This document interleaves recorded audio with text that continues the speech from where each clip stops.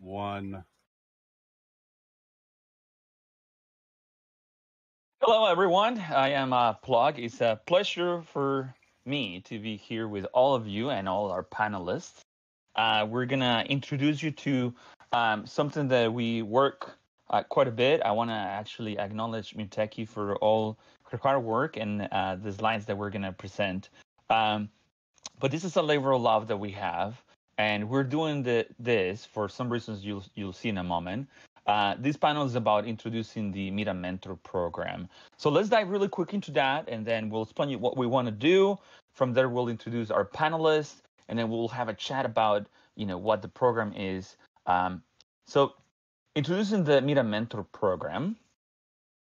So what are the Meet a Mentor program goals? So one of the primary goals for us is to bring together mentors and mentees based on shared experiences, interests, and goals. We want to help mentees develop goals to overcome career challenges, maybe identify technical interests, and also help them boost their confidence. We want to broaden mentors' perspectives and mentoring skills. And one of the important things in here that the mentors are vetted and held to a high standard. That's a very important thing for us. So another important thing for us when we talk about mentoring is that there's a distinction between mentoring and tutoring. For us, mentoring is focused on the guidance and advice, sharing personal experiences.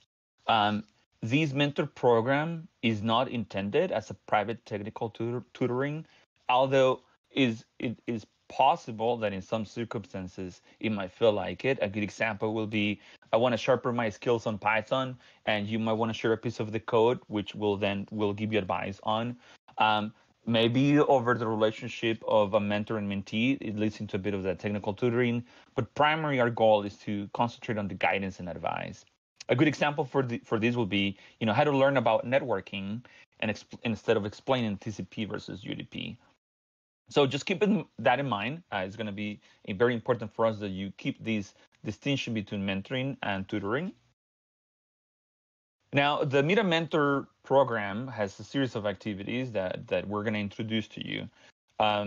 One of the primary keys on us is we want to be transparent with everyone. We're going to be using Discord. We're going to have one-on-one mentoring. So we're doing our best to try to find matches based on career and technical interests. We'll speak to how will that work. We're going to have basically sessions, which are 30-minute virtual sessions, which when you're matched to a mentor, you can conduct. These sessions will be on Discord on our The Blue Team Village channel. So you'll find a place where you can go and meet, and then just have your session with your mentor. In addition, the mentor program is going to have monthly meetings. So these monthly meetings will be, about an hour to 2 hours, where we're going to be able to talk about how the program is going. We're going to introduce new mentors to mentees and vice versa. We're going to try to gather feedback from you, what's working, what's not necessarily working. And then one of the other things that we want to do is there is a need for sharing important information. A lot of individuals and folks are looking for advice on different things. And one way in which we can provide that to many of you is to have regular panel discussions on different topics of interest. If you are an individual that want to be a mentor, or you don't have the time, but you have a particular topic which you would like to share, and just share an hour of your time to do a panel, we would like to hear from you.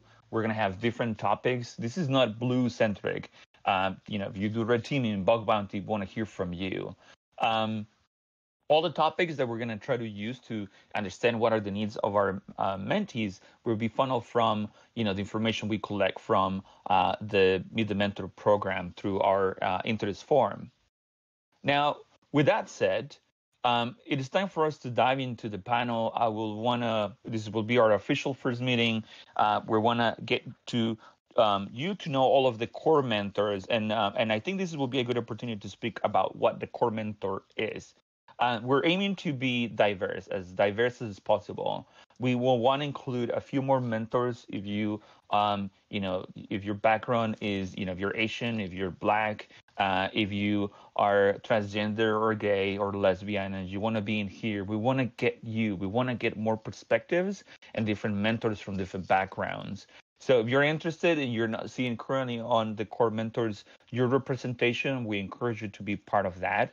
The core mentors role is to basically set to the high standard what the program will be, and we're dedicating a set of time extra to provide this service to all of you. Beyond that, there will be mentors, and there will be a path to become a core mentor as we evolve in the program. If you want to contribute or if you have more questions, hopefully through this panel we'll address them.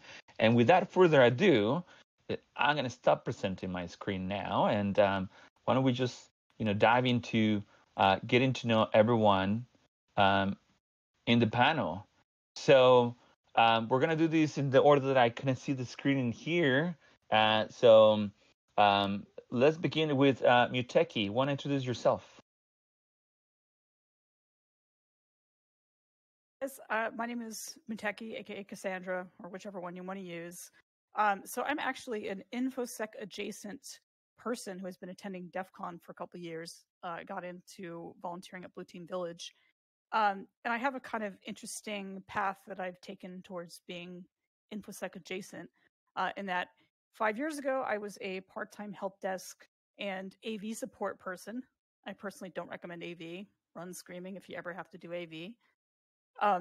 But I'm particularly interested in, so I do, right now I'm a sysadmin and I do a lot of incident response for Azure and O365, logging authentication. I'm also a part-time grad student because I'm a complete masochist apparently.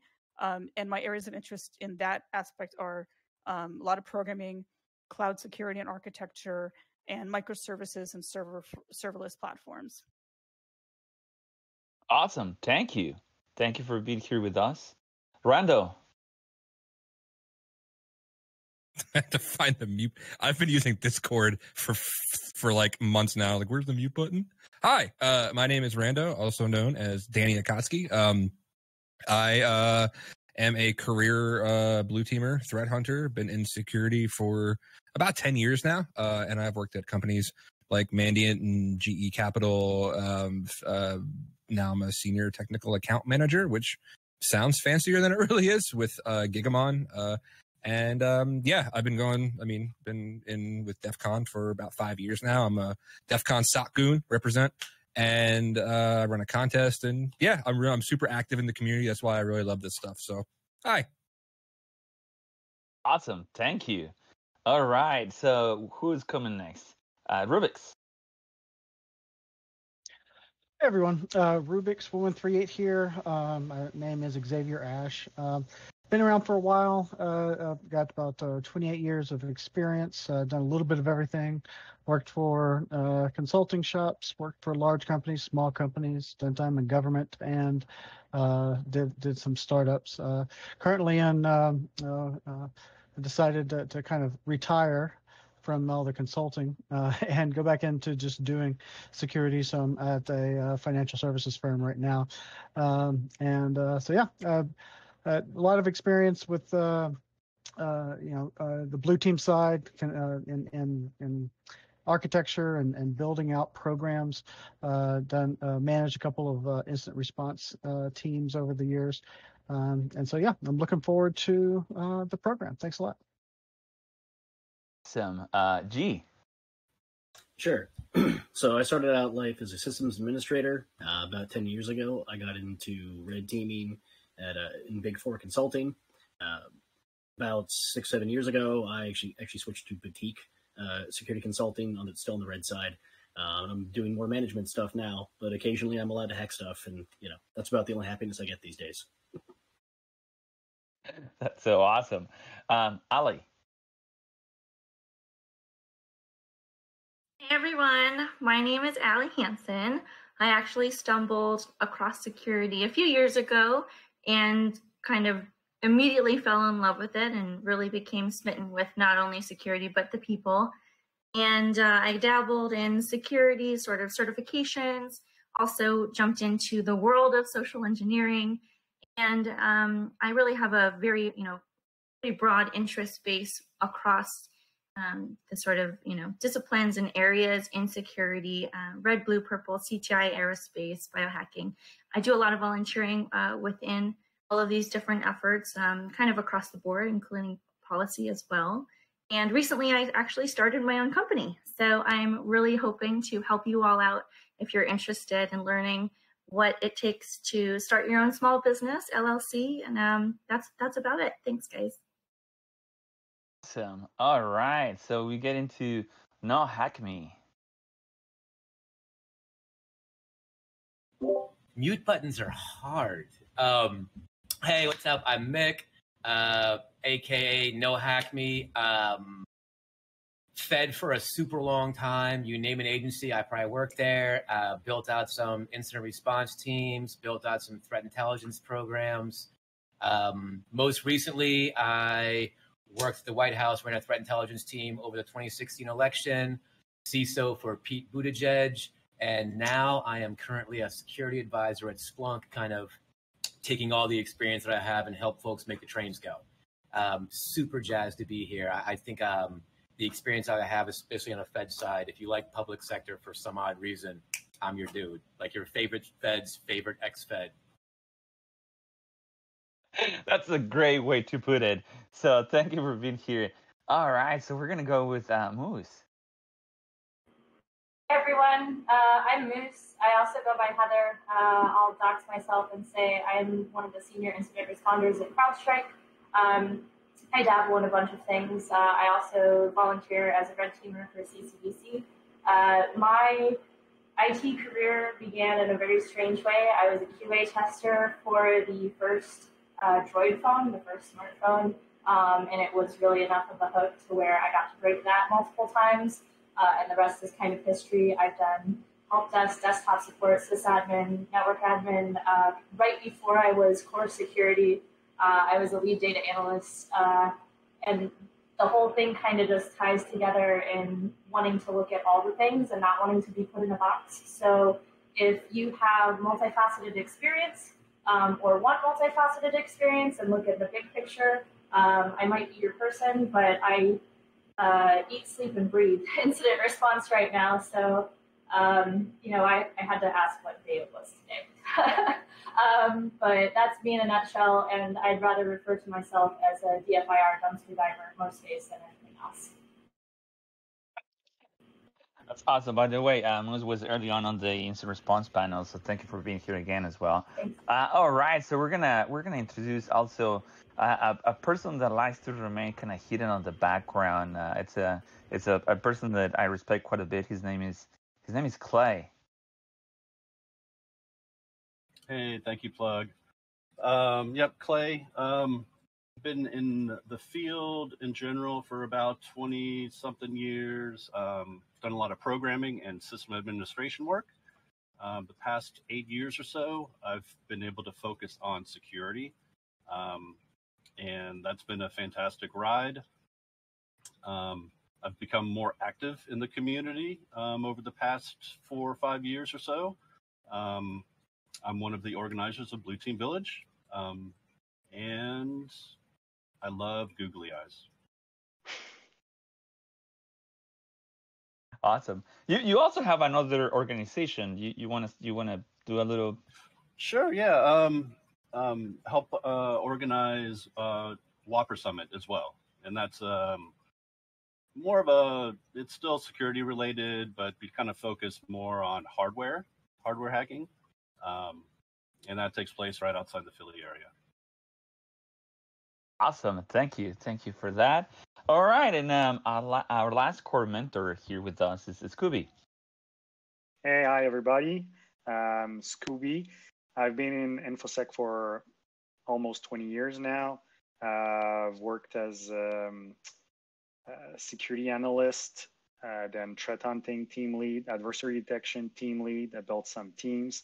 I moved to a financial institution for almost a year. Didn't really cut it out for me being in that type of environment.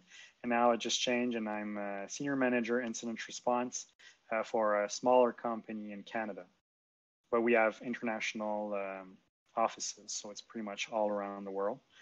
So yeah, in a nutshell, a lot of threat hunting and blue teaming in general. Love giving talks. I had the pleasure to do so at DerbyCon, Blue Team Village, NorthSec, GoSec, and a few B-sides as well. So.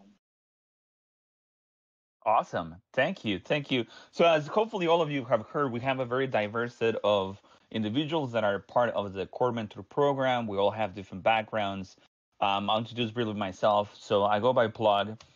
I do incident response, and I lead threat hunting at some Fortune 20 company. I think if you want to more know about that, I'm in the Paranoids team. I'm in the fire team within the Paranoids. I've been volunteering in DEFCON for quite some time now, different villages, and now pretty much living with the Blue Team Village, where they have allowed me to grow and kind of put this seed onto this program where we all together are going to bring this to you. So we're going to jump into, some questions. And if you're here watching the stream, or if you have some questions, that you want us to give you maybe some feedback right here live, then, feel free to send the questions over. But let's dive really quick into one of the more important questions, right? Because all of us are here, but what made you want to be a mentor? What makes you, and this is directed to no one in particular, but we want everyone to know what you decided to be a mentor and what makes you qualified to be one, if you want to elaborate on that. So I want to see if someone wants to raise their hand. Scooby, I think that you have the mic. Well, I decided to be a mentor because some people came to me in real life asking if I would mentor them. I've been trying to be more active in the community as well. Volunteering at the Blue Team Village since its creation 3 years ago. So when I saw this meet a mentor thing, just said, well, if anyone wants to learn about this, and this, I'll be very happy to spend some time with you. And for me, mentoring is kind of making friends, is sharing experience. And I think that the mentor learns as more as the mentee most of the time. So it's really an exchange, and it's not meant to be one direction.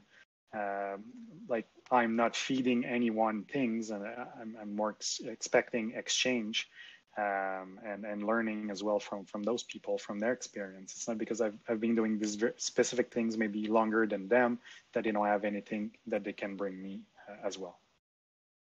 Awesome. I saw No Hack Me. You kind of went. Oh, well, Rando, you're ready to go. Yeah, I love this. Oh, thank you, sir. I appreciate it, Mr. Baccio, ex-Ciso political campaign. I actually, No Hack Me is actually part of this answer for me, because he was one of the very first people that I met when I got my first security gig. He was actually my team lead way back when, almost like 10 years ago by this point, and kept me in here for better or for worse. I have had a very unconventional road through InfoSec. I've been with a lot of companies that have been laying off and things like that. It's been bumpy, but I'm in a really great place now. So I always find, for people that are like drug addicts and things like that, your best help is going to be your sponsors who are drug addicts themselves, who have been through that. So people that have fell a lot and have experienced that, and they know the way back out. So I, at a certain point, all of these weird things that have happened through my career, I didn't want them to be for nothing. And I also have absolutely no shame in talking about fail stories. I don't care. I love them. I love hearing them from other people. So when I run across people that are afraid to fail or don't want to discuss it, or just think that they're never going to make it, I'm like, I am an object lesson in how complete failures can actually have some success, and don't be afraid of it and own it. So the best way to do that for me and to give back is a mentor type program. So that's why I do it. Like, why waste all of that face in the mud time on just feeling sorry for myself? I want to give back to other people about how to get back up from it. Awesome. I guess now Hack Me, I saw that you wanted to have some interaction. Yeah. So Danny and I go way back, obviously. I started off in the Navy. HHS, CDC, FDA, like a bunch of federal organizations. I'm a SOC goon, represent. I work with Tool. I've been at this for a super long time. I think that the talks that we heard all day yesterday at Blue Team Village, I'm not any smarter than any person that's talked. I'm probably a dum-dum, to be honest with you. But I've been at this for a while. And one of the things I'm really proud of is I think I've been able to enjoy the experiences along the way. And the important thing is the people that you meet. We all talk about, it's not what you know, it's who you know. And I know a lot of people. You name an agency, I probably work there. If I don't, I probably know someone who has. And I think that's a large part of why I wanted to be a mentor, to make the road easier for the people that are coming next. Like this gray ain't from stress. I'm old as shit. So I think if I could do anything to make the next generation of security a little bit better, we're kind of obligated to as security seniors. So when I had the opportunity talking to Clay, like I jumped at it. Why wouldn't I want to do this? Like if I have all this information, all this institutional knowledge about the security game and I don't help other people, I'm kind of the problem. Awesome. Moose? Yeah, kind of along the same lines. So mine's a very personal story. I was working at a Global 5 for a long time. Well, it felt like a long time because when you're doing IR at a Global 5, you feel years of your life draining away. And I have always struggled with imposter syndrome, no matter where I am in my career. I'm not saying I still don't struggle with it, because some days I wake up and I just go, oh my God, what was I thinking? But it's a person that helped me during that, and I can go ahead and say his name, Christopher Witter, who had years of experience on me, that offered and said, if you just need somebody to ping things against, I'm willing to set up regular mentor calls with you. And literally, I would tell him about my struggles and my thought process. And most of our calls were, you're doing everything right. And that's what I really needed. And it's so funny that that's sometimes what you need. But just having somebody that might be outside of your normal scope of influence, like talking to you, for me, that was invaluable. And I just feel cool that, because that door was opened for me and a hand came down and pulled me up, I should be doing the same thing. And so I really want to make myself available and keep that door open and that chain going, because none of us is an island. Awesome. Ali? Hey, thanks. So I actually have a business background, and I've spent years of my life really trying to figure out so much in that realm. And I really think that everyone here is a big believer in sending the ladder back down. So as soon as you figure something out, we should be sharing that with each other and helping each other, especially, as a woman in this industry, especially as someone who doesn't look like the sort of stereotypical InfoSec person. I feel very strongly that I want to help people feel welcome and give them the resources and the knowledge that I have figured out over the years that, we all have. And so just big believer in absolutely dovetail on everything that everyone said. Awesome. So, okay, Miteki, go for it. What Ali said actually resonated, because, I'm a woman in an InfoSec adjacent role, but I've been in IT for a while now. And not only that, but I'm also a gay person. So I've had a unique set of experiences. And I've also worked really hard on my presentation skills and giving presentations, because one thing I realized early on is that I would go to a small conference or talks at work, and there really weren't that many women presenting or openly LGBTQ plus people. And once I started doing that, people came out of the woodworks. I had a lot of people approach me afterwards and just ask me how I got to where I am. And I'm standing there I'm early mid-career. What do you mean? I'm nowhere yet. But wherever you are is further than someone else has gotten so far. So one of the people that I kind of mentor casually on the side is a non-binary person, and that's they're someone that I'm just a boring normal lesbian. I don't know exactly what their experience is like, but I know enough of it where we have some common ground, and the way that we interact is just more it's more personal and more comfortable than it would be if we didn't have that common ground. And I think that that common ground is important, and also just the visibility is important. Awesome, thank you. Actually, I'm going to make a note in here. We're precisely because of what Muteki said. We were very mindful of trying to find a best match for you. So as you sign up for a mentor or mentee, which if you haven't, go to the Blue Team Village, meet a mentor. You'll find all the information you need. We could collect some extra information if you wanted to, just to help you match precisely with someone. Maybe you're gay or lesbian and you identify much more with Muteki, and so that's an opportunity for you. We don't need it, and it's completely optional if you wanted to. And it's precisely because sometimes you feel much more closer with someone that is from that identifies the same way as you do, or maybe at the same background. Skin color, whatever it is. So we will have an opportunity to kind of help you with that. With that said, I'm getting some questions from some of the viewers watching the panel. So before I go into those, one of the interesting questions here to ask is, have any of you ever been mentored by anyone? I think Lidmus kind of spoke about it. We can kind of continue with that. And then with that question, did that help you in any way? So that is the question. So, Moose, you want to kind of continue since you were, alluding to that, and then we move on to other panelists? Sure. So at the time, and I just to say that I've only been mentored by one person isn't exactly true. So I would say that I've had numerous people reach out and say, if you need help on something, please come to me. And I've sat down with some great folks who do different things.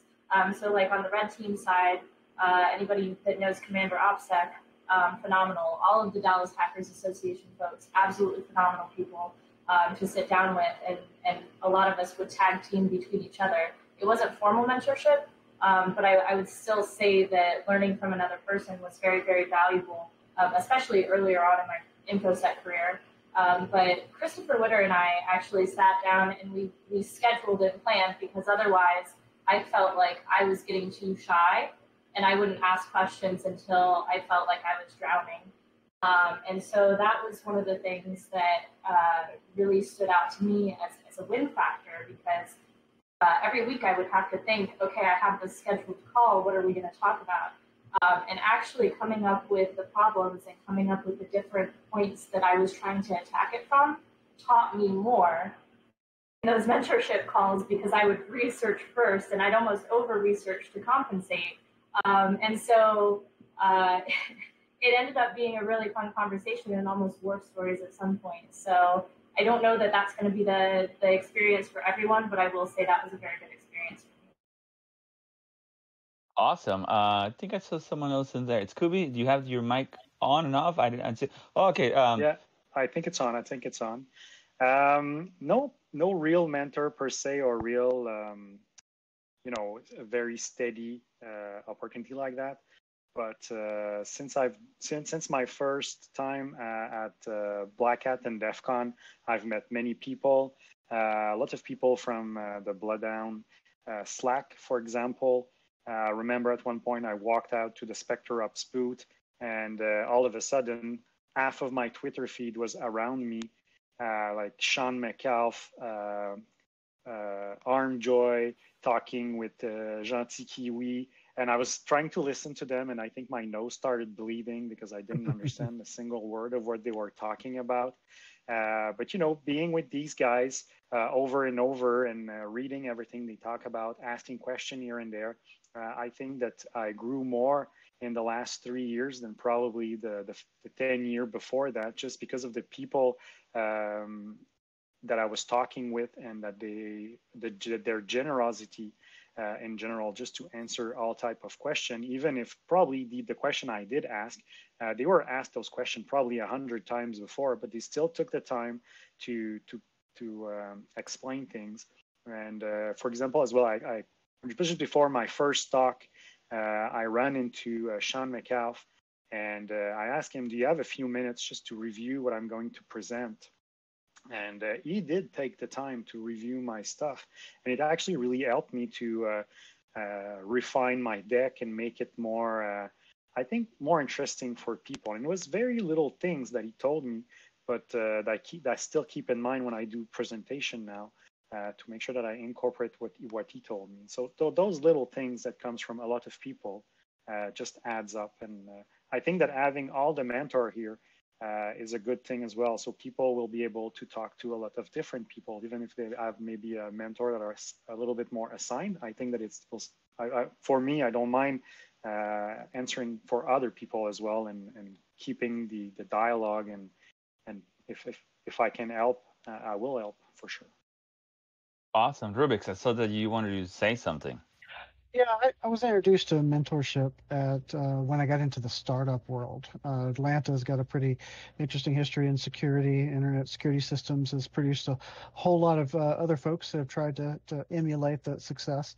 And so, once I got up into that startup world, and everybody was mentoring somebody. Like, that was just kind of part of the job description. And I thought that this was great. It would have been so great if I had had this earlier in my career.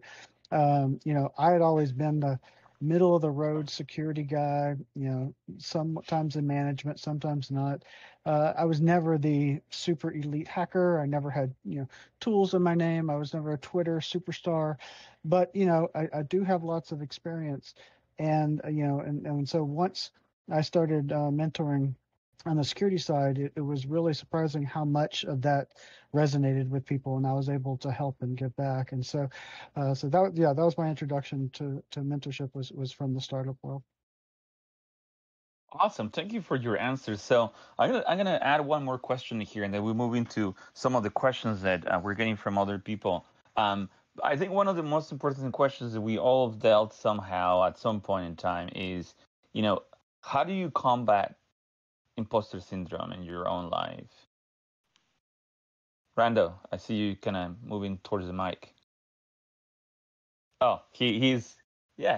No. I'm good. Okay, all right. Yeah, this is another one of my favorite questions, because I actually just kind of figured this out in the past couple of years or so. I think I figured it out around Circle City Con. I was presenting there, and of course, I had always beaten myself up of like, why do I keep getting things, and why do people care? I'm really nothing, blah blah blah. And then I was sitting around with a bunch of my friends, people who I really look up to, that have taught me a whole lot, and they were asking like my advice on some threat hunty thing or something else. And I had kind of this moment of clarity that said, I am surrounded by all of these people who I look up to, who I still fanboy over. I could be good friends with them for 5 years, and I still fanboy a little bit.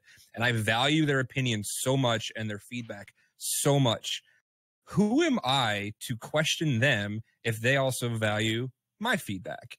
Now, this just works for me, right? But I think for me, it is disrespectful and counterproductive if I'm saying I don't believe in them believing in me, if that makes any sense, right? Like, if I value their opinion above other things, am I calling them a liar? Am I questioning their judgment? So all of a sudden, I'm just like, okay, I'm buying into for all intents and purposes, my own hype now, because they believe in me, so I will, out of respect for them. And God, that has made such a difference. So every now and again, I feel out of my depth in something, but instead of getting down on myself, I'm like, cool, I don't know the thing. I don't know this thing, but please go ahead and teach me. And I am that much ready to light somebody else up who doesn't have that same attitude and makes fun of somebody. So I've gained confidence in doing that, in lighting somebody up for not doing it. And also it makes my life a whole lot easier if I just believe in what everybody else believes about me. So anyway, that's my answer for that. It was like a watershed thing for me. Gee, I saw you that you kind of went off and off on the mic.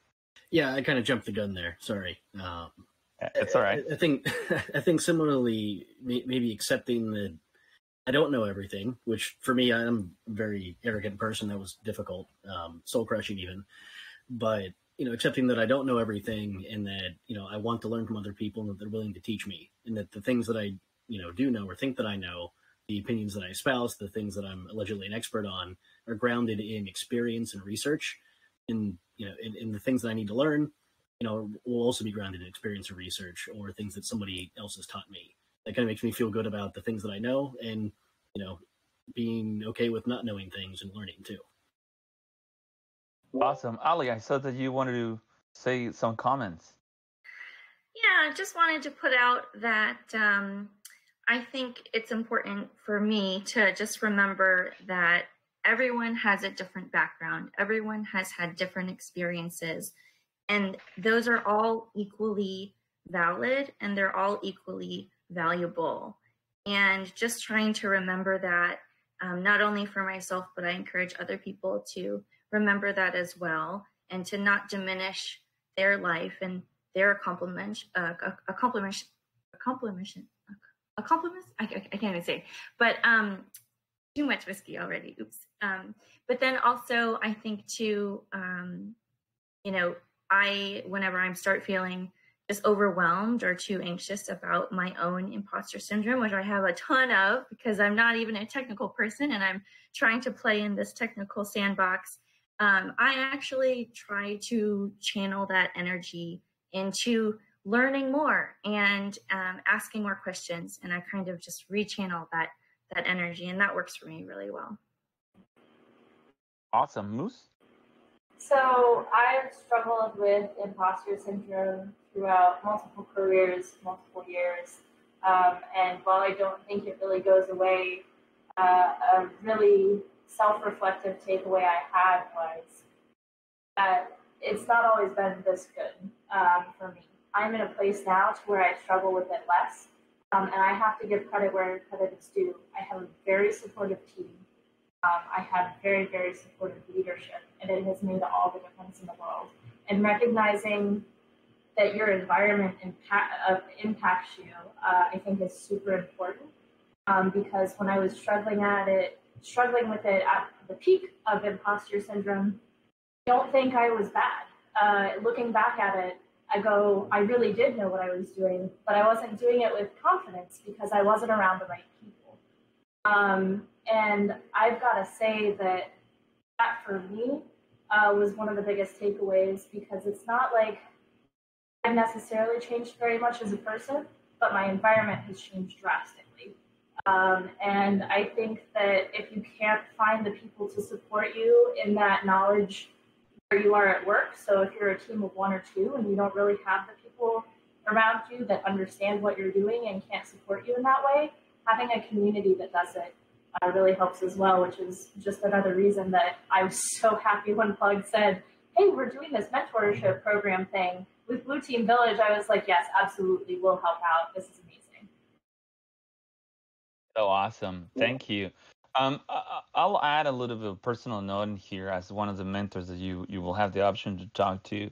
My first DEFCON was many years ago. I was only 3 hours in there. There is a panel that I partake on DEFCON, and this is when I want to acknowledge one of the key individuals. He's voice actor Mike Pertuzzi. He runs some stuff in DEFCON, and he met me and we talked, and he actually helped me to kind of embrace be part of DEFCON and get yourself out to volunteer. You'll do something that that will get you out of that shell.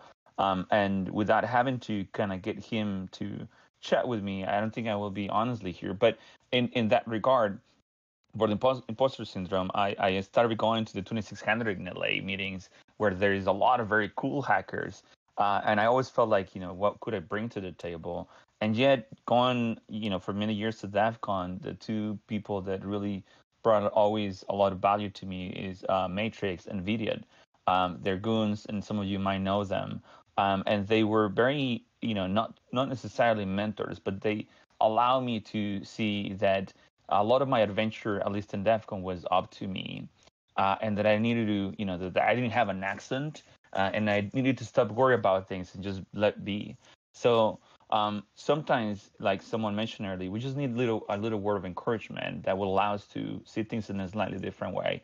And in my case, by getting those words, I realized that helped me break out of that imposter syndrome, which we'll get it. But hopefully through us, you'll get to hear sometimes those words of empowerment, and hopefully the same way that some of us has influence in our lives, we can do that to you in your life and empower you to grow. And with that said, let's kind of go into an interesting question we received from the viewers, and it says, as a mentor, what would you define as success in this role for you? How can I, as a mentee, get you invested and show accountability? I think that was an excellent question. Who said me? Rubix? Yeah, I think that one way that we can measure success in from our side is, very early on, we'll establish, what is it that you want to get out of this, and so that way, it's not a guesswork on understanding, did what we, all the time that we spent together, was it effective or not? Like, let's put it on the table. What do you want to get out of this? And that way we can track that and make sure that as we're moving along, we check in. Are we doing anything to help you along? Are you realizing, you have new avenues that you didn't know that you had before? Are you seeing new opportunities? Like, I think it's up to us to continually check in with our mentees to understand and make sure that we're being effective, not just in the end, but throughout the entire relationship. Awesome. Anyone else? Yeah, I mean, Clay, you wanna? Oh, yeah, go for it. Brandon. No, that's a much better idea. Clay, go right ahead. He's He's been quiet. I need to give him one, right? I mean, he needs to speak a little bit. Put him on the spot. Come on, handsome. I think it's Xavier. I couldn't say it any better. Oh, you cop out. You are the worst. Clay, you should try though. I will unmute just to heckle you. Oh my God. All right. Well, Clay, I will give you my answer, and then you can ask Clay again. He'll be like, "Yeah, Rando got it."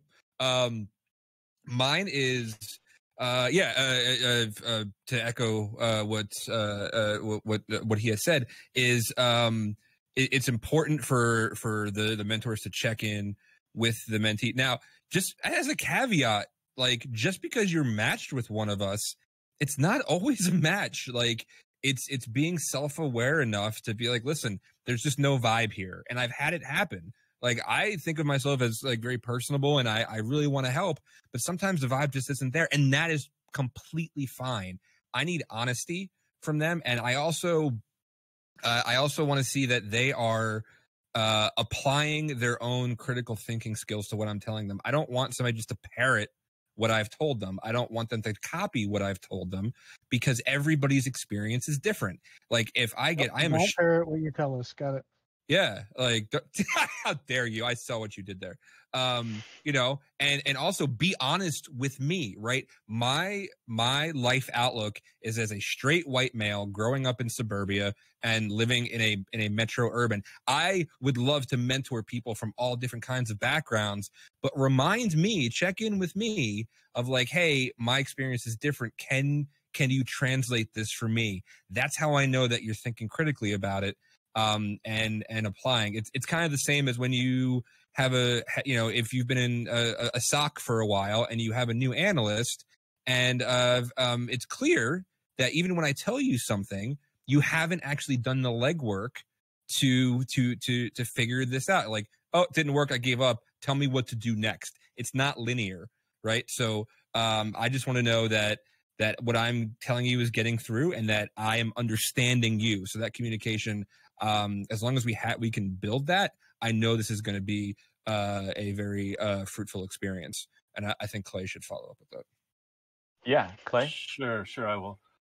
I think just taking the first step and to becoming involved, to be a mentee, to open yourself up to the experience is already a success.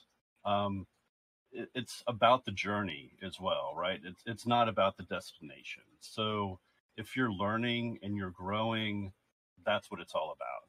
And half of that is really up to you. And if I can guide and support you in any way, shape, or form, like, that's what it's all about for me. Awesome. And in this case, this is why this is a good time to actually do a call for mentors. If you want to mentor, right? And you feel like you have something that you can bring to the table. Remember, this is not about if you're very good at something, that's great. But if you have some experience, right? If you bring in a unique background, like Rando said, right? That like you see the panel here, and you find, hey, I don't see my representation. Then we want you to be here. We want you to be part of that, so you can help someone like you.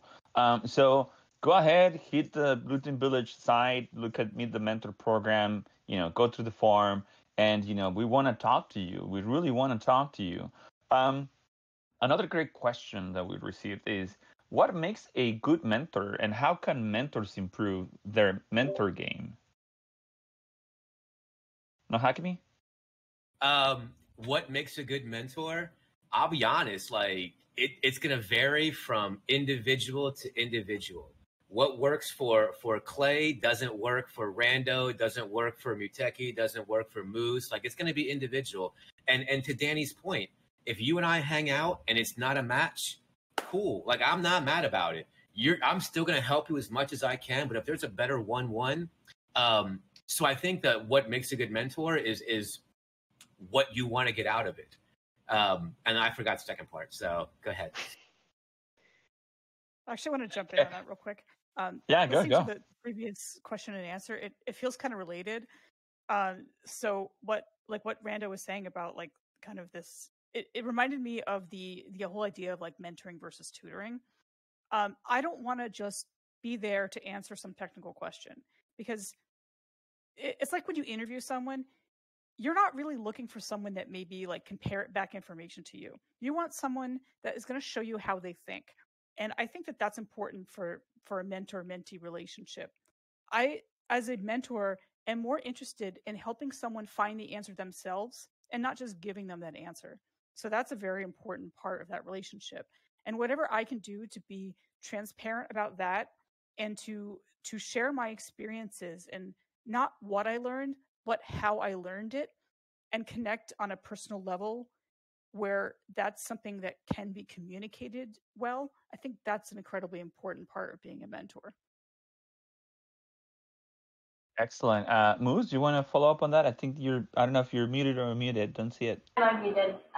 Yeah, I'd love to. So I currently mentor inside of work. We have an internship program. So I've constantly been evaluating myself and seeing how I do, and I'm always overly critical on myself. But I think that what makes a good mentor/mentee bond is the ability to actively listen, but then also off of that listening, really ask those guiding questions on, where you want to go and get to the meat and potatoes of goals for somebody that you're trying to help, or for somebody who's seeking help. And sometimes it's just asking something in a certain way that's going to clarify that goal. And just know that when you do that, that's not hard and fast. So a good mentor is also going to keep it fluid for you. And if you accomplish something, it's still an accomplishment, even if it's not in your goal set, and your goals can change. Awesome. Thank you, Ali. Yeah, I just wanted to also say, in my personal life and just in how I try to navigate this world, I really focus on empathy, and I really focus on not judging. So trying to be non-judgmental with everything. And so I think just that sort of conscious practice in my regular life will also help me become a better mentor for other people, as well as, honestly, I'm still being mentored by so many people. So I think that's really important, that your mentor is never done being a mentee. So. Very well said. Yeah, Rubix, I thought, did you raise your hand because you wanted to say something, or that was just waving to the camera? I literally have a bug flying right in front of my face, and I'm just like, I can't. Okay, I'm just sorry. So I'll just ignore me. Yeah, and just one thing to follow up on that. She made an excellent point, is that Remember, as a mentee, like, cut your mentor. Like, just remember that, like, we don't know everything. We are still being mentored. I will sit and listen to, like, Mubix school me for hours and hours because, like, that dude is, like, always going to know more than I do about a lot of things. It's just like how anybody who goes and has a therapist. Therapists have therapists. Like, remember that there is that ladder. And that's I had tried a mentor program a while ago by my dear friend. He's Jimmy Vo on Twitter. He had spun up something like this, and I volunteered for it. I was not ready. I let a couple people down, and I just wasn't. I thought I was, and I wasn't, and I still feel bad about it. So, yeah, we are still being mentored ourselves, and you'll see us at a con be hanging with us, and our jaws are going to drop at like a certain person that walks by going, hold on, I want their autograph. We still do that. Like every time Clay walks by. I have another question. I'm always yeah, never mind. Sorry. No, go. Now you have to answer. Go. What are you going to say? I was going to say I'm always asking for Rando's autograph. He still hasn't given it to me yet. Okay. That's because every piece of paper has like a signature line signing over my house to you. I know what you're doing. Clay's quiet. I got another interesting question in here, and it says in here, this is actually a pretty good question. It says, any suggestions for someone with a strong technical education that will be re-entering the workforce after over a decade of changing diapers?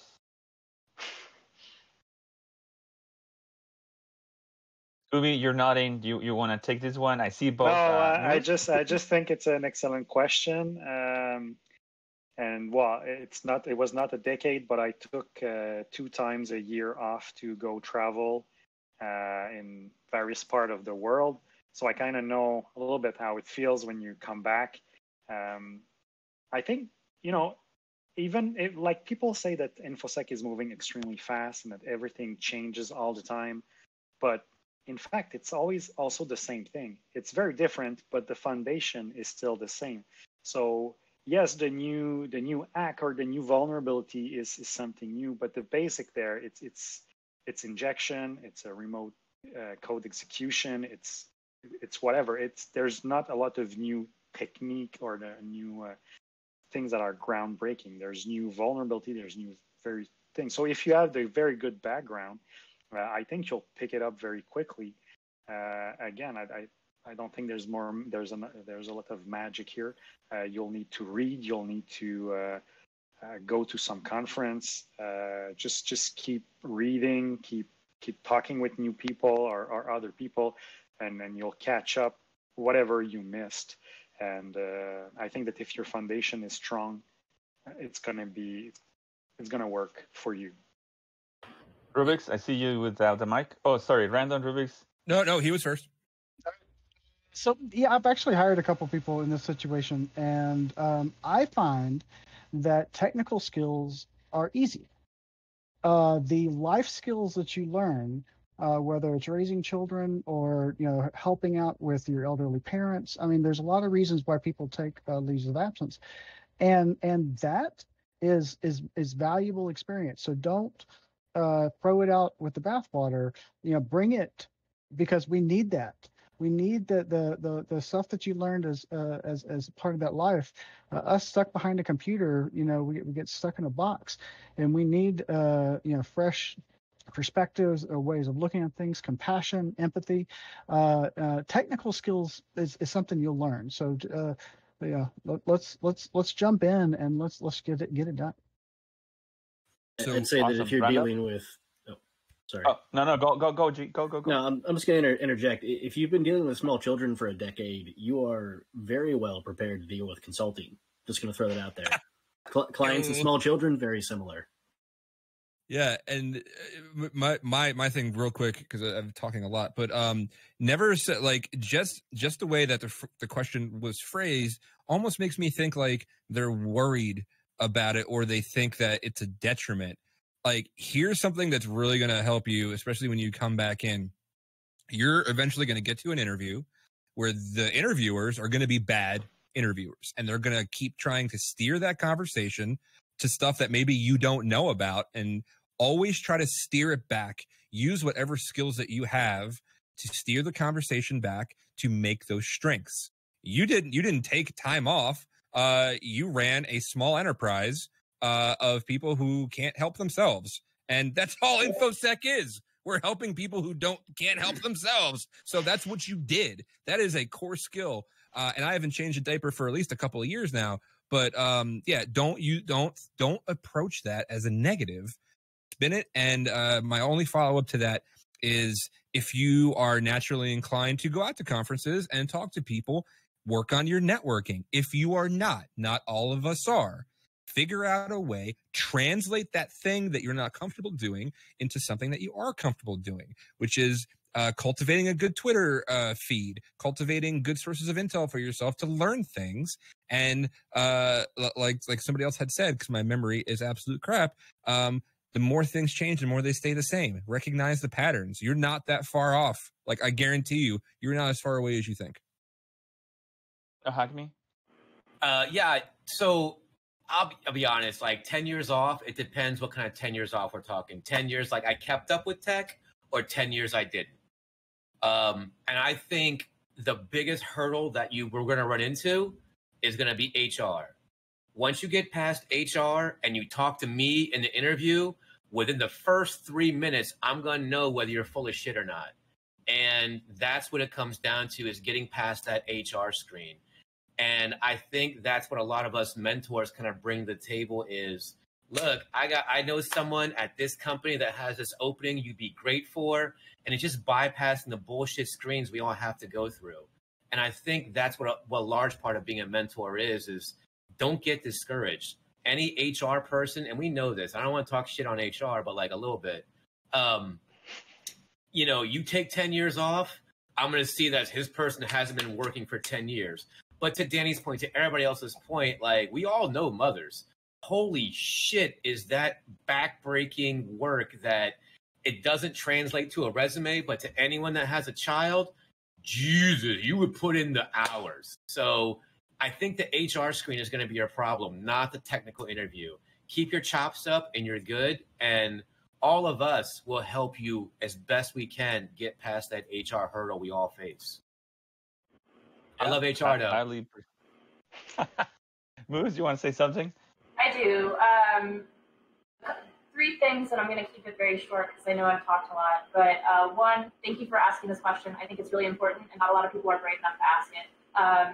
And thank you for having the strength to put your family first, because that is something that there are a lot of people in this industry who struggle with that, and that's super admirable to at least me. So I want to put that out there.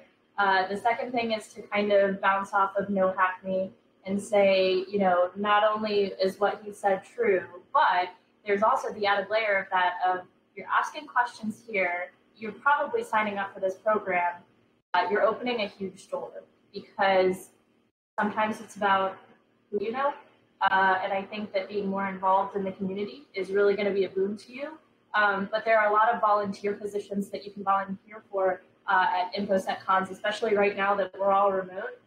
So reach out to the different cons that are coming up, volunteer, put that on your resume. Like, put your home lab on your resume, put stuff like that on your resume, because it doesn't need to be, I am at this formal company right now. You can put additional stuff that you've done, research you've done, education you've kept up with on your resume. Write a blog, showcase the fact that you can write really well on the blue side. If you can write a report, you're golden. And then the last thing I'll say is 10 years of changing diapers.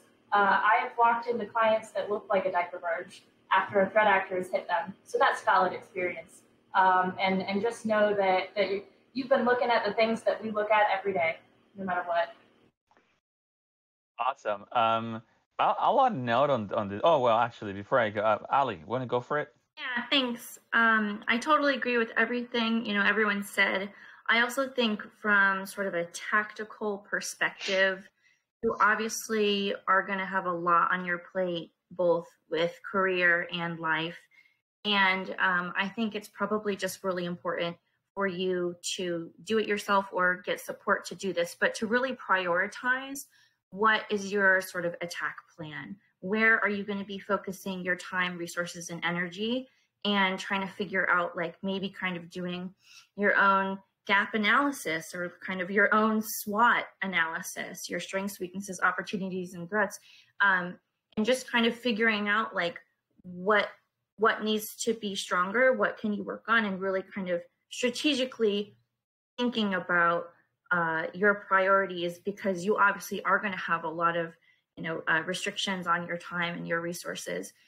And then I think also, and this is something that hopefully your potential mentor and network and friends can help you with, but I think too, given your circumstances, you are going to want to maybe proactively seek an organization who embraces you, who embraces your background. And I think that's something that could be really crucial to your success.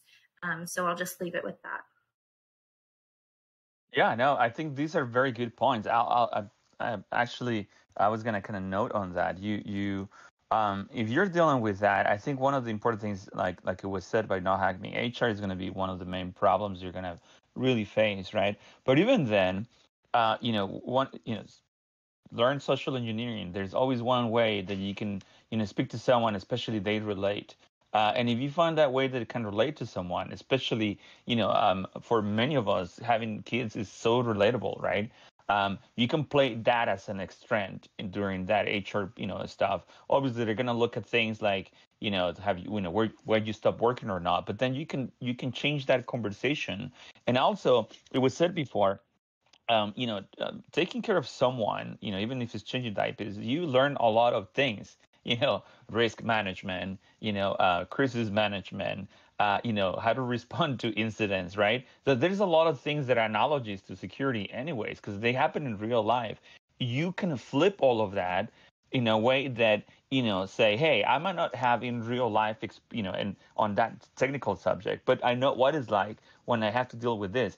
And and there are many things in life that align a lot with what we do anyways. So, find a way to kind of, make those into stories that you can bring and say, hey, I know this. And that life experience sometimes is much more valuable than the technical experience you can bring. Anyone else want to add something to this? Otherwise, Ajit, you want to say something? Yeah, go for it. On the topic of conferences, if you have a local B-Sides chapter, it's a great place to get started. They tend to be very approachable, and most of them are always looking for help. I know that we are. I help run B-Sides Philly. If you're in the area, hit me up. We'll get you involved. Yeah, in that note, we have a few. Yeah, almost every. Oh, go ahead. No, hack me. I'm saying B-Sides DC, B-Sides Charm. You want to get involved? Hit me up. Yeah. So as far as go for it, Moose. Shelcon. That's all I wanted to say. Shelcon. I'm representing. Yeah, so I think as far as conference goes, we covered quite a bit of ground in there. I shouts to the Shelcon crew as well. A few of the B-sides. We got Circle City Con, right?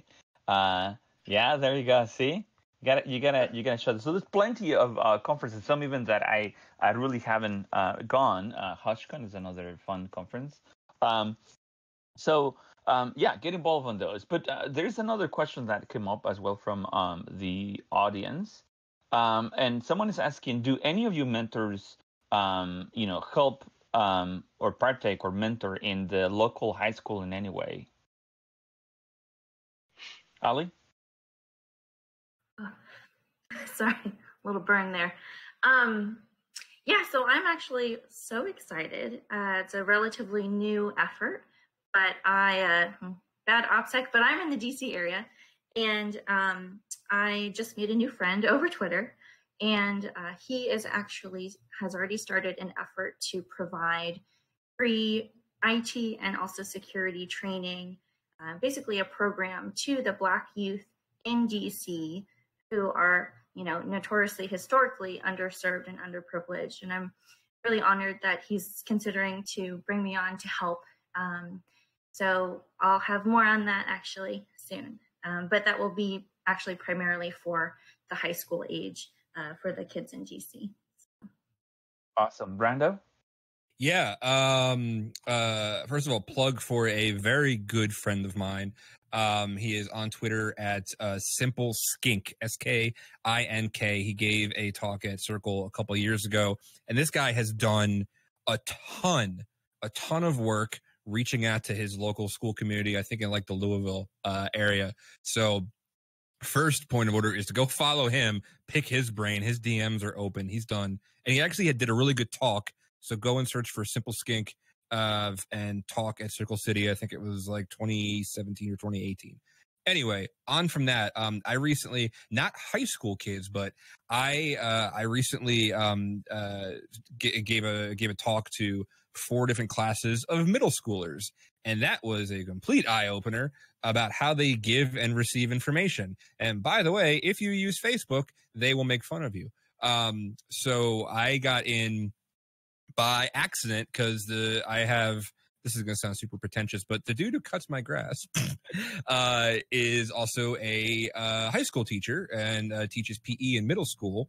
And I was like, well, I should be cutting your grass, first of all. Second of all, he got me in there.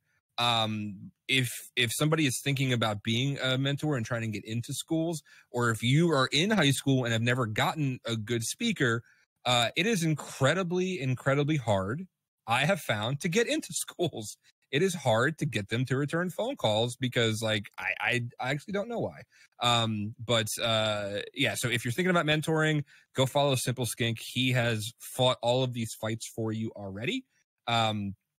If you want to do it, it is super rewarding. Just know that there's, like we talked before, about ways to give and receive information. Even among adults, it's hard. So be prepared to really have to translate. And I want to do more of it because that is a skill, talking to high schoolers, that I have yet to master, or that I ever will, because they all stay the same age and I keep getting older. I don't know if I'll add to that. I don't know if that was an answer to anything. No, I think that's good. Personally, I do volunteer from time to time my time, and this is actually one of the things that I found. I go to, maybe not, sometimes I've only been to high school twice, but I've gone to elementary or junior schools, and one of the coolest things that I like to do is take some of the badges to those schools and use it sometimes as gadgets and props to talk about hackers and so forth. Because they have a good way to kind of get everyone engaged, even if especially in high school, the times that I use them. So, but yeah, there's some challenges with that. The place I work, there is a bit of a program where if you are from Latin heritage and you speak Spanish, like in my case, we volunteer to go to a university or some other place and kind of be on a panel or do a talk or presentation. So yeah, it's slightly different to be mentoring someone at that level, and it also comes with a few constraints. So, where you do it, how you do it, we always have to be mindful on both of the sides, especially at that age level, and the role of a mentor, right? So whenever I engage in that, I try to make sure that it is never a one-on-one personally. It's more like a setting where it's pretty public and it's in a group, setting, just because it's the easiest way to answer many questions. And also because I'm not qualified to kind of have that, that setting with someone, I'm not tutoring. And I think that's very important to kind of touch on this, right? There's a distinction between tutoring and mentoring. And, that will not be the demographic that, I personally feel confident to provide some sort of mentoring. I was a teenager once and, I followed many things during that age. So I think that's an important thing to kind of note. And with that said, we do have another question that came in as well. And it says, may the panelists speak on goal setting over the ambitious goals. So if you set an over ambition goal, how to manage your workload and burnout, putting pressure on yourself to succeed at all costs. Basically, we're talking about burnout. Miteki? Yeah, I think I can start to speak on that. So I have constantly struggled with trying to do too much and burning out or getting really close to burning out. So one example is actually at the start of this pandemic. So my work started going remote in mid-March, and around the same time, just right as we went remote, I actually got COVID, and I wound up being sick for about 2.5 months. If you ever heard of like a COVID long hauler, that was me. It's horrible. Do not recommend. 0 of 10. Like, do not recommend. But of course, what wound up happening was I had an amazing supportive boss who pretty much let me kind of just, I went to take like a week or two off maximum, and then I started trying to work, and I felt a lot of guilt about like trying to work when I was still really sick, and I felt like I didn't perform enough. So I wound up just taking on an insane amount of work when I started to feel better. And in the last like 2 or 3 weeks, I basically had like 3 major projects all like crescendo at the same time. And I hit a point where like I woke up in the morning and I just dreaded the day. And I realized that like I kind of did that to myself. And I have to be realistic about what I'm capable of doing and what I'm not capable of doing. And I've always been this way. Like I push so hard and I just keep going. And like I said, I'm also a part-time grad student. And if anyone has ever been to grad school, like it's kind of an insane rush, and it's full of a lot of overachievers. And you have a kind of constant imposter syndrome where you think that everyone is way smarter than you and they can do the project in 1 hour when it takes you like 12 or 24, whatever it is. So, I've had to like be careful with myself and let myself just fail a little bit and set smaller goals and like actually delegate where it's possible to delegate. Like these projects, I could have trained someone else to do this part or that part, or, reassign something. And I, for whatever dumbass reason, chose not to do that. And that's kind of like, I'm still like paying for that a little bit, and it's a constant struggle. Anyone else? Moose, I see you. So that question hits home because I am known for my burnout. I almost struggle saying no to things when they come in, and I am a hyper technical person. So like I want to know the inside detail on how everything works, and it's a problem. I'm also a perfectionist, also a problem. And I have to go ahead and give a shout out to him. My intern right now that I'm mentoring wrote a blog post this past week, and part of his blog post was the best advice I've gotten recently was take a break. And so for you, like if you're trying to eat the elephant, it's okay. You just have to do it in parts. And I think having overly ambitious goals is great. I've had them. I was working beyond full-time doing SOC IR, completing my master's degree in DFIR at the same time, and volunteering for another organization. And I didn't sleep much, and that wasn't exactly healthy. So, as a mentor, I'm never going to say what you should or shouldn't do, but I might ask a lot of questions and share my life experience and say, hey, these are the kinds of things that have helped me. Did you remember to eat today? How much have you slept this week? Some things like that, my boss said to me recently, I'm taking Monday and Tuesday off, by the way, because I haven't slept much recently, but they say to me on a frequent basis of, we'll always have IRs, but we only have one Heather. And I think that's a really good way to look at it for you. Have those overly ambitious goals, shoot for the moon, but there's only one you, so keep yourself alive while you're doing it. Awesome. Rubik's? Yeah, I wanted to call out something and give some words to what people would feel in different situations, because there's stress and then there's burnout, and really there's a difference, and you can have a stressful work career and be happy and productive. And stress doesn't necessarily have to be bad. Burnout is when that stress is doing different things to you.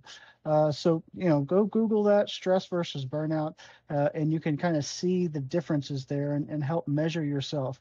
Am I just in a stressful situation, or am I approaching burnout? And because the ways that you respond to that is a little bit different. So I wanted to throw that out there, give those skills to anybody that's listening, is that to recognize that and be able to respond accordingly. Awesome. I'll introduce part of that, so we go into the final notes with a personal note. There's a coworker of mine, if he's watching or he will ever watch, that has told me many times, you said yes, right? You tend to say yes too much. And it is definitely a thing that some of us learn to deal and learn so learn to say no, and it's okay to say no. There will be more time to try new things and experience things, but it's completely fine. And the sooner you learn to do that, you will be able to succeed even more, because you're able to funnel all of the time that you have into that one primary task. And instead of try to find more hours of the day that you don't have to do all the other things that you're raising your hand for. So if you want to learn it from me, then learn to say no. So hi to my coworker. All right, so we're at the end of the panel, and this is the time for us to basically end. And I want to give everyone an opportunity. You got about a quick minute to just go through, last comments regarding the program. Maybe you want some simple advice to end. It's totally up to you. So, do you want me to do it the same way that we did it before, from the top and the bottom, or is that fine? Miteki? All right, take it away. I just want to say it's been absolutely awesome to work on this, and we've gotten an amazing surge of interest. And I'm super excited to delve into like how this is going to work. So it's probably, we're not going to wind up with any assignments, at least for probably a week or so. If you know people that are interested in mentoring, please send them over, blueteamvillage/meet a mentor with dashes. And I just want to say that, we want to be cognizant about how people have different experiences. And we didn't really have time to address a lot of the questions that kind of came up. But one of the things that happened was last night, a bunch of us actually had this like random Zoom call, and it wound up being like the most philosophical Zoom call I think I've ever been on. And one of the things that came up was different experiences. So my experience as a woman who is also gay in the workforce means that I'm kind of an honorary man. And that means that my experience of things as like a super assertive, like very outspoken steamroller of a human being is not going to be the same as a more like a more feminine woman's would be. And all experiences are valid. And I think all of us that want to be a mentor are trying our hardest to recognize that those differences exist. And some of the most important things that we can do is to just believe people, to believe women, believe Black people, believe people of color, and to really like to take that into consideration. So I hope that we're able to achieve that for all the people that apply to be mentees. Awesome. Yeah, good point. Actually, just a quick thing. We collected some. I think we so far got a few mentee submissions. Do you know what count are we? Miteki?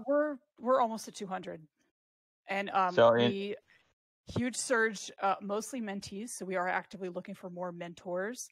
And you people are really interested in technical skill acquisition, developing confidence, interpersonal skills, and imposter syndrome is definitely high on that list. And also like things like interviews and things like that. And you people love DFIR too. Like everyone wants to do DFIR. It's great. Awesome. Thank you. All right. So as you heard, we're looking for mentors, and if you're a mentee, we have a line to go through. So don't matter. Just come in and sign up. Rando. First of all, suck it, red team.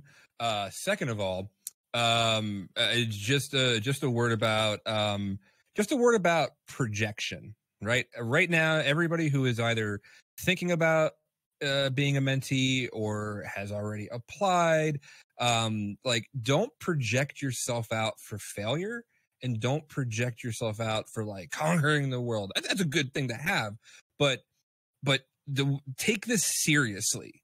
Right? If you get into this this groove with us, and all of a sudden you start projecting about how it's not going to do you any good, or I'm not a fit for this, or whatever, always keep in mind to not project. You cannot tell the future. You don't know for sure if you're going to fail or if you're going to succeed. Spoiler alert, you're going to do both multiple times. So just take this seriously in the moment. Every single minute that you do this, that is the minute that you are concentrating on, and then let that take you forward. Don't project where you're going to end up. Take it seriously, and I promise we will too. Awesome. Rubik's?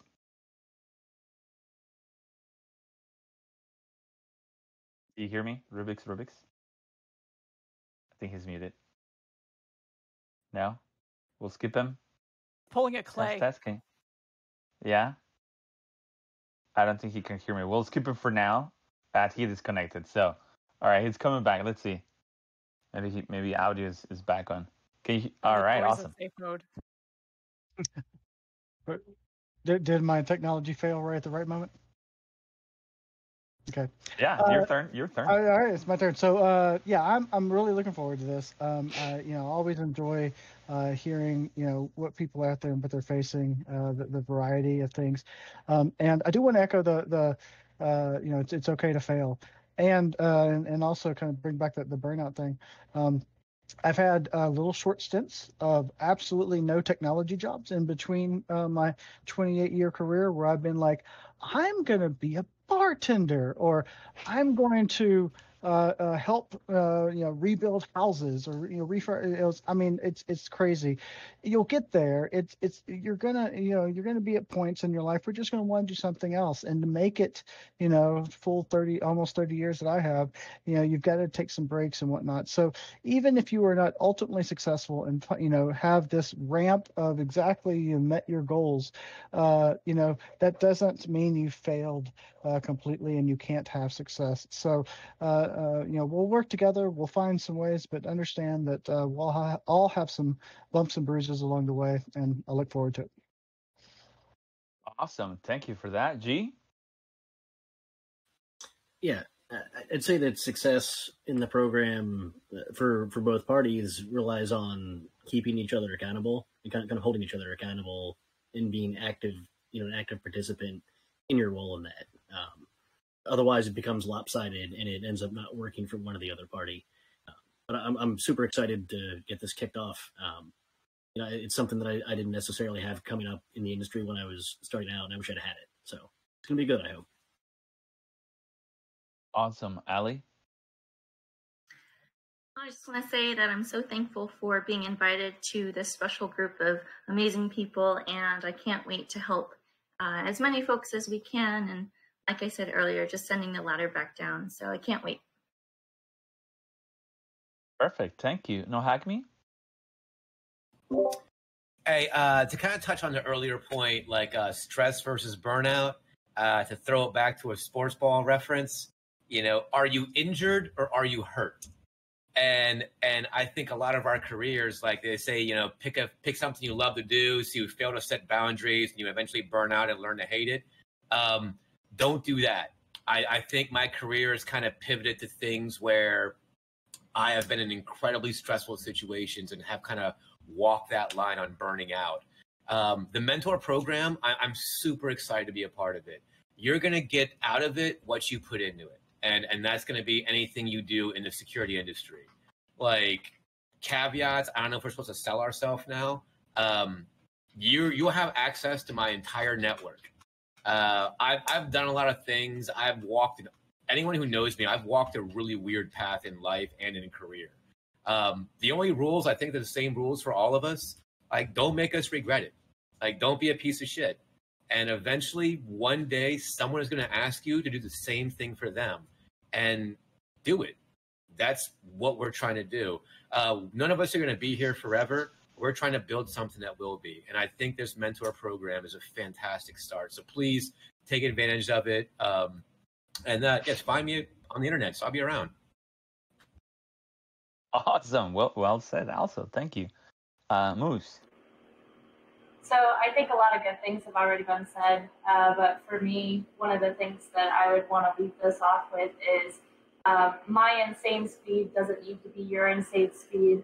My path is not necessarily your path. What we're here to do as mentors is, be there to lean on, be there to bounce ideas off of, and help you find your perfect path, because there's no right or wrong path in InfoSec.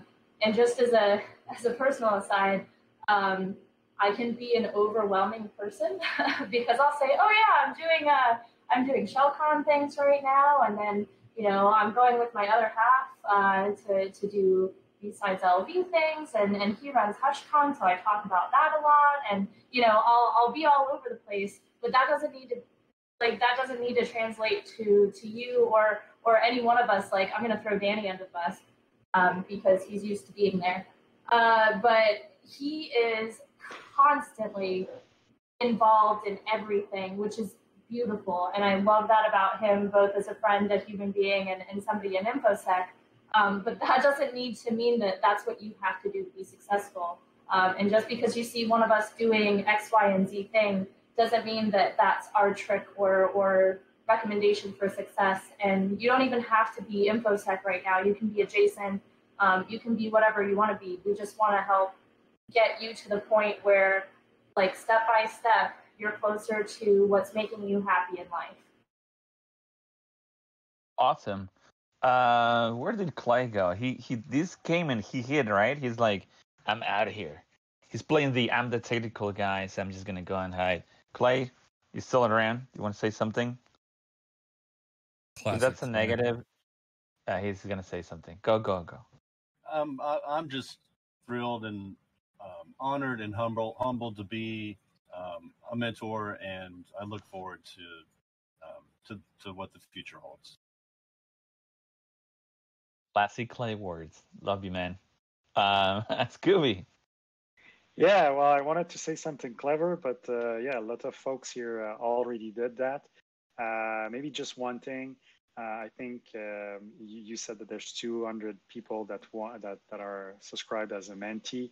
So I know that a few of us today worked on recruiting more mentors, and I know that I've managed to have 4 more that I would personally love to have as mentors. So I'm extremely proud of some of the people that are coming in this program as mentor as well. So keep following.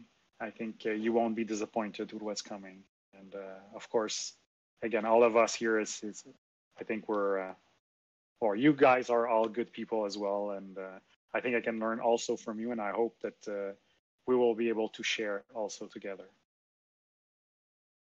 Awesome. Thank you for that. So on that note, we actually did get some, maybe some known figures, some other ones that are not that much known, but we're all here trying to give you, some time. And we really want you to maximize the time. If you at any point, feel like the match isn't working, it's completely fine, as it said before. We also have a very important rule. We have, if you ever feel like something isn't right, you can report any sort of concerns. And that's completely anonymous. And, we baked in a path to be able to deal with those things. So we want to make sure that you feel very comfortable and that there are no shenanigans that are taking place. Will any of those might or not? Well, we don't know, but we're doing our best part. At this point, we're running basically out of time. I want to invite you to continue to be here with us on the Blue Team Village. And then we are going to have game night from the Blue Team Village. So if you want to see some folks that are here or other people partaking, we encourage you to stick around with us, play with that. The only thing I want to say is thank you, Miteki. You helped me quite a bit on this. Thank you, all of you mentors, to be part of this, program and journey. I'm very looking forward to see what it is. And just, there are plenty of conferences that are going to happen. So if you want to learn more or, you want to, partake of something, the folks from KernelCon, say hi to the crew. ShellCon is, doing call for papers. So there's plenty of opportunities. I'll end with, we have the Meet a Mentors channel. Come in, sign up. If you're a mentor, please sign up, reach out to us. And another thing is, if you are one of the villages in DEF CON and you want to send a mentor, you want to partake with us, come over. You can take some of the stuff we're trying to build and, take it over to your village. So, be part of this adventure with us. And with that said, I just want to say thank you. And, we'll look forward to hear from you. All right.